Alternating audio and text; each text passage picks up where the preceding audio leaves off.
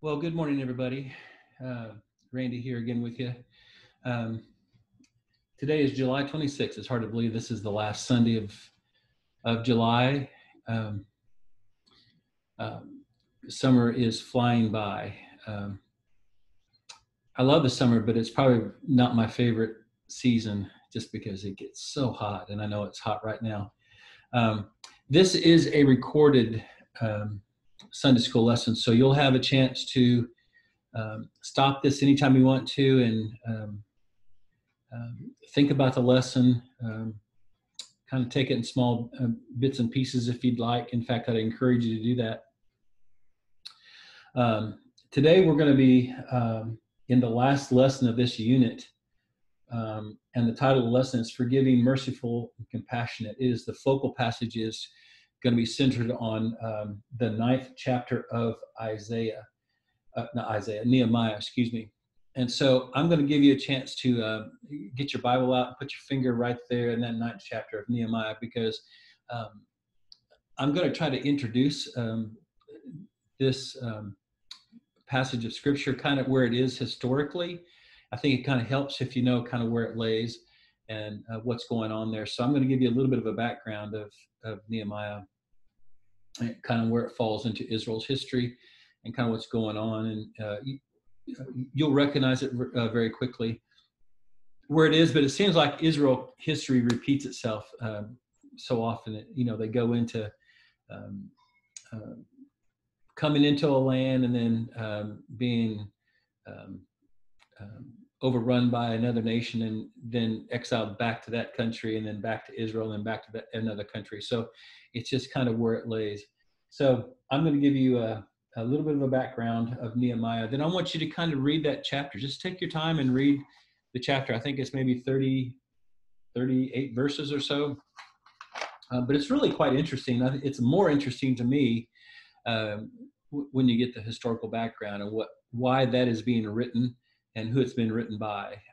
So if you will, go ahead and grab your Bibles, open it up to Nehemiah, the 9th chapter, and then we'll give a little bit of a history of what's going on. Okay, let's begin. And just a little bit of a history and a kind of a terminology, so we kind of can figure out where we are in the Old Testament. The people of Judah have been exiled to Babylon, and those that part of Israel, the southern part, which is called Judah, they're referred to as Judahites. So if you ever come up with the term Judahites, those are the ones who were exiled to Babylon, and the Judahites became shortened to the word Jews, and so that's kind of where we get that. But Judah was one of the two Hebrew kingdoms populated by the 12 sons of Jacob, and those two together are also called Israel. So the people of Judah can also be referred to the Israelites. So I know it gets kind of confusing there, but as well. So if you ever hear those terms, Judahites, Jews, Israelites, that's who we're talking about there. And by the time that Judah fell to the Babylonians, the other Hebrew kingdom, Israel, had already fallen to the Assyrian kingdom, and its population had been scattered. So people everywhere kind of hung on the identity of being an Israelite. So again, when you hear the word Judite or a Judahite or a Jew or an Israelite, or sometimes in the Bible they're called returnees because they return from exile to their homeland, and so they're also referred to as returnees. And so last week we talked a little about, not last week, 2 weeks ago, we talked about Daniel and his fellow Israelites. They served the Babylonian Empire for years. And Daniel served until the reign of Cyrus, who was the Persian king who led the conquest of the Babylonian.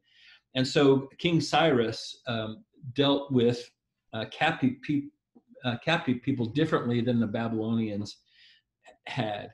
And so Cyrus had a proclamation allowing the Jews to return to Judah, which was now part of the Persian Empire. And so the books of Ezra and Nehemiah tell us of the returning exiles and the rebuilding of Jerusalem and the temple. And that rebuilding did not happen quickly, nor did it happen very easily.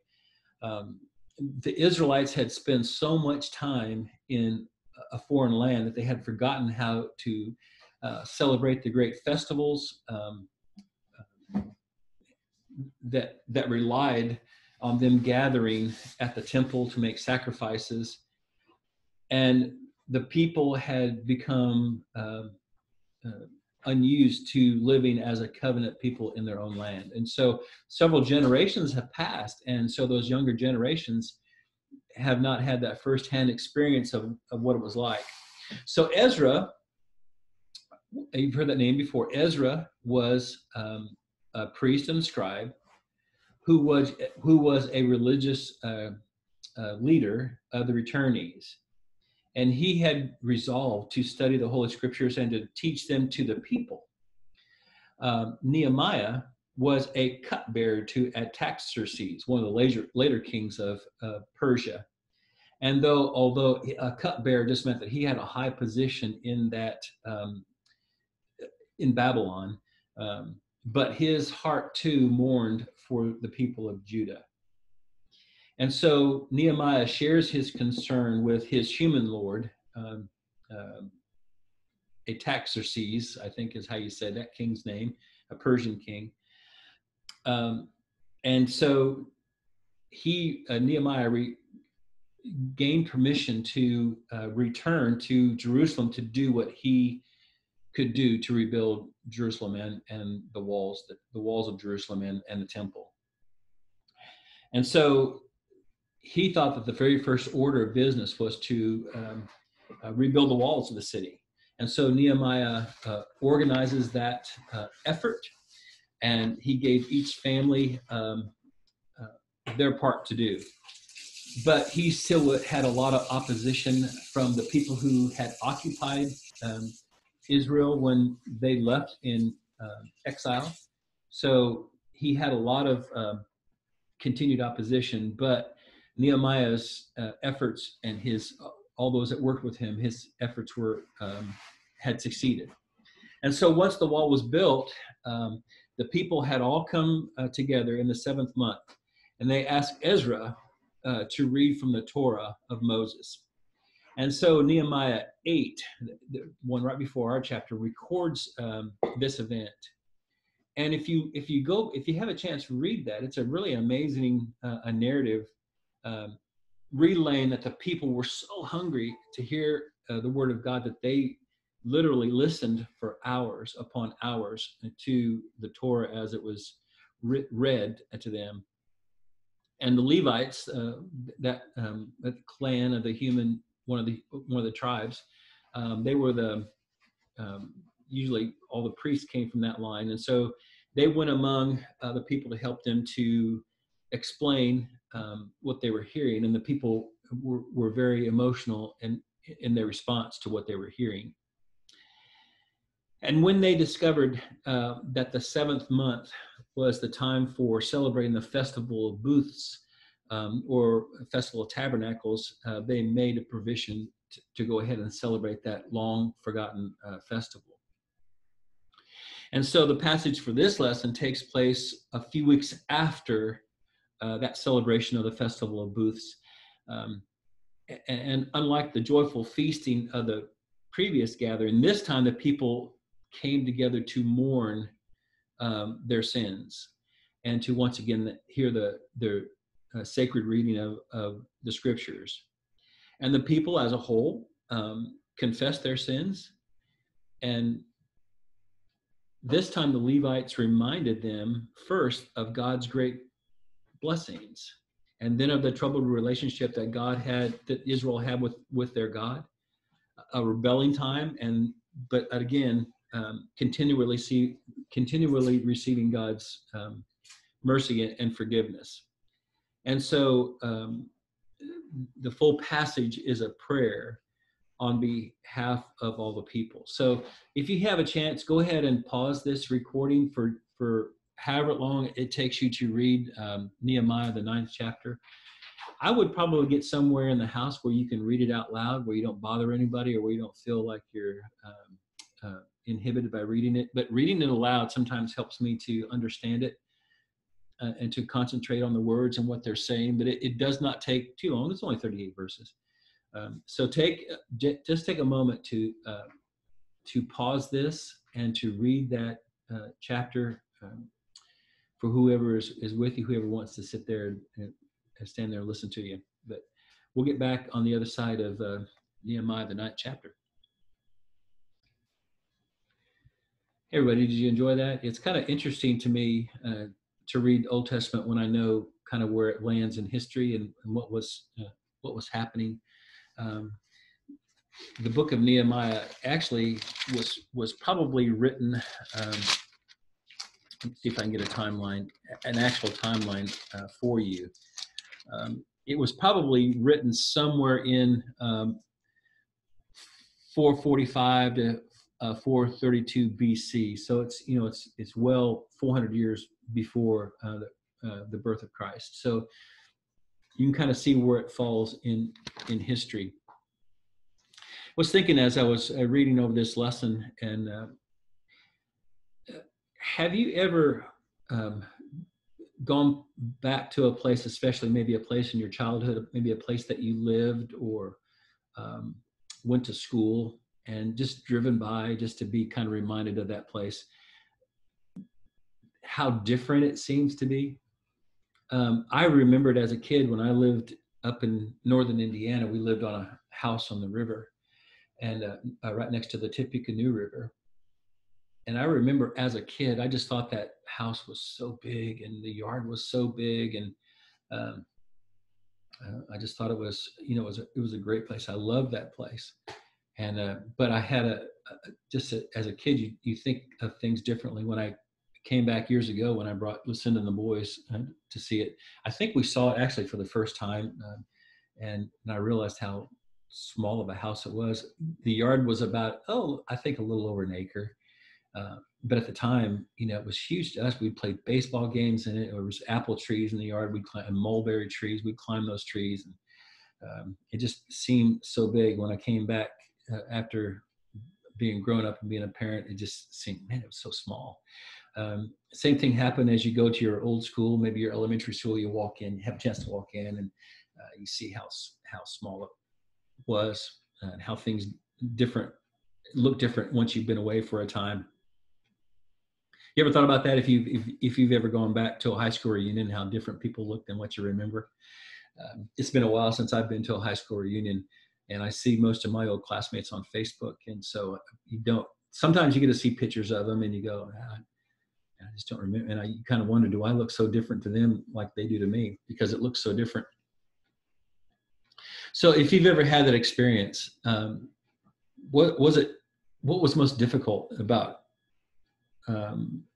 returning? And the reason I want you to think about that is because as the Israelites were coming back after their exile, they had been in several generations. And so a lot of them had only heard what it was like in the Promised Land through stories. And most of them probably didn't have firsthand experiences. They were trying to put everything together in terms of what maybe their parents or their grandparents had remembered, what it was like. So what do you think it was like for the Israelites as they came back after several decades away? Like I said, they might not have lived up to their expectations, especially when they got back there and saw the devastation, because the Jerusalem specifically and the temple had not been rebuilt. It was still in a state of destruction, kind of a rubble. And so maybe they were expecting to see this magnificent temple in this walled city, magnificent, but it wasn't. It was just really a rubble. So just kind of think about that for just a second, and kind of think if you can have any first-hand experiences of going back to a place that you remembered and it wasn't quite the same as what you remembered. As you've had a chance to read through the passage for today, I just want to point out a couple things and maybe ask you some questions that you can consider this week in some thought and some meditation about. The first thing I want to point out maybe is that this prayer recorded by Nehemiah really spends more time on God's his mighty act of salvation and his mercy rather than on anger and unpunishing acts. But, you know, and many people kind of have the idea that the Old Testament, that the God of the Old Testament is a God of wrath, in contrast to the loving God as portrayed in the New Testament. But the purpose of today's lesson is to remember how God saved people even when they turned away. And wasn't this the MO of the people from Israel, both the northern and the southern kingdom, was to get close to God and then have a falling away after a while, and God would punish them by either being exiled to another country, and then God will bring them back out of exile into their own promised land, and they would again renew their commitment to make Jehovah their only God. And so today I just want to kind of have maybe a discussion on the relationship between God's judgment and on God's mercy. And so here's the first question I want you to think about. And again, just pause this as I ask the question. If we were together live, we would probably have several good responses to these. But since we are not live, I just have to trust that maybe you actually think about these questions and talk about them with whoever's with you at the moment. First question is this: when are the times that we depend on God's justice? You know, it could be justice with our enemies, that we feel that they've done us wrong, or that they deserve justice. Maybe those who trespass against us. We say that prayer quite often when we're together in the Lord's Prayer.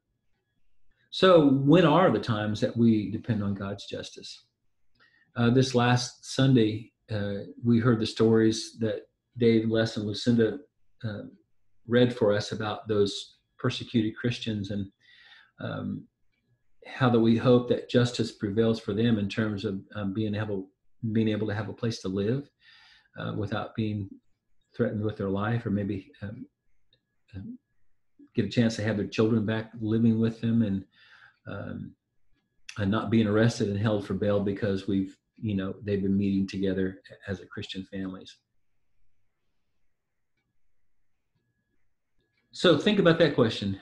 Are there times in your life when you depend on God's justice? And then as you think about that question, have time to ponder on this question. When are the times we depend on God's mercy? And the obvious response in my mind is when we are in need of God's mercy, when we have been the ones who sin against God and our neighbor. So in my life, I probably get the justice I deserve, but sometimes I probably need more mercy because I am certainly not perfect, and I have to ask God for His mercy probably quite often, probably more than I need to have to ask for God's mercy, but I certainly need it. And the last question to ponder as you think about today's lesson, the scripture that we've just read: when and what are the times and places that you can see that God has been at work in your life or in the life of your community, your faith community? And do you remember them as acts of justice, or a judgment, or mercy? I just kind of want to get you to think about that and talk about that with whoever you're with, or maybe even by yourself. Just ask yourself that question. You know, the prayer that is offered in Nehemiah 9, the people confess their sins several times. And when we are together for communion, a lot of times when we go through the liturgy of communion, part of that liturgy is that we have a communal confession where we confess our sins corporately. And I want to maybe spend a little bit of time talking about that. I've never really understood. I guess I've had trouble in the past with a corporate prayer, especially if it's a corporate prayer, asking for forgiveness of sins in our individual past or in a people's past. I guess I've had trouble with that, but in thinking through this lesson, I think I may understand it a little bit more, the need for a corporal prayer of confession and why that might be good for us to do that as a spiritual discipline. Because whether or not we have committed those individual sins that are mentioned in our corporate confession, we share in one another's sin and in the sinful nature of the community of faith. And that's something that we all do. And that's something obviously that we'll never get past because we have a sinful nature. And so the corporate prayer, so to speak, is, or the corporate prayer of confession is how we hold one another accountable. And I think that is a mandate that we have as spiritual brothers and sisters, as a family, as the family of God, is to hold each other accountable. And that's one way we can do that is we can confess our sins corporately, whether they're sins of omission or commission, ones that we do and ones that we sin by not doing. And so if you have a hymn book and you want to look through, especially our order of communion, you can read through that corporate prayer, and you can maybe compare that to the one that the people prayed in Nehemiah. So I think that was a very good comparison. So I know this might be a shorter lesson than normal, but maybe you have had time to pause and reflect upon those questions. There's no need for me to sit here and lecture to you because I know that you can think through these things probably well without my help. But maybe these are just some few guidelines. Last week, I wanted you to compare Psalm 37 with Psalm 73. And so I hope you've had time to do that this week and look those over. This week, I'm going to go ahead and give you several more Psalms to look through before we get together next week. Next week, we'll be starting a new unit. And so I'll introduce that. But in the meantime, if you have a pen and paper, a pencil or a pen and a piece of paper, here's the Psalms that I want you to read through each day this week. On Monday, take a look at Psalm 105. And we're actually going to do 105, 106, and 107 on Monday, Tuesday, on Monday, Tuesday, and Wednesday. So Monday, it's going to be Psalm 105, and we're really remembering God's mighty acts of salvation. And then Tuesday, when you look over Psalm 106, remember not only God's mighty acts of salvation, but our sinfulness as well is thrown into the mix. And then basically 107 kind of keeps us, helps us to remember maybe the same theme as on Tuesday, Psalm 106. 107 is remembering God's mighty act of salvation, and again, our sinfulness. And it helps us to remind that we are a sinful people, that we have a sinful nature, and that maybe every day we have to rely upon God to help us through that. And then on Thursday, go back to Psalm 51. It's a psalm of confession and a desire for a clean heart. And you can almost hear David as he works through that, desiring for a clean heart. he's still battling within himself, that sometimes he he goes back and forth between the desire and the need for forgiveness, because he has not fulfilled the desire to have a clean heart. So Psalm 51 is Thursday's psalm that you need to go through. Then Friday, I'll look at Psalm 130. Psalm 30 really is a desperate cry for forgiveness, and then also remembering that God does hear that cry, and that God hears us when we cry to Him, when we speak to Him. And then as we approach Saturday, look at Psalm 32. It's Thanksgiving for forgiveness. How wonderful that we do experience forgiveness, and that it is not something that we earn, but it's just it's given by grace. And so as you read that, culminate in Sunday when you read Psalm 150, which is really just joyful praise to God, and that might give you a chance to prepare yourself for the sermon. I think the sermon this week that Carlos is going to be looking at is, I'm not sure which one, if it's Jeremiah or what it's going to be. I forgot where we're at this week. I think it's the sermon is just on Jeremiah. It's another of the Unraveled series. So anyway, thank you for joining me here. Hopefully when you see this, we'll be in northern Michigan, and hopefully enjoying some cooler summer weather. Summers in northern Michigan are very, very different than in Middle Tennessee. Still warm, but not usually quite so hot. And if it's hot, it's very dry, or it's much drier than here. So enjoy. Thank you for joining me here this week, and we'll see you again next week. Talk to you soon. Have a safe day. Bye-bye.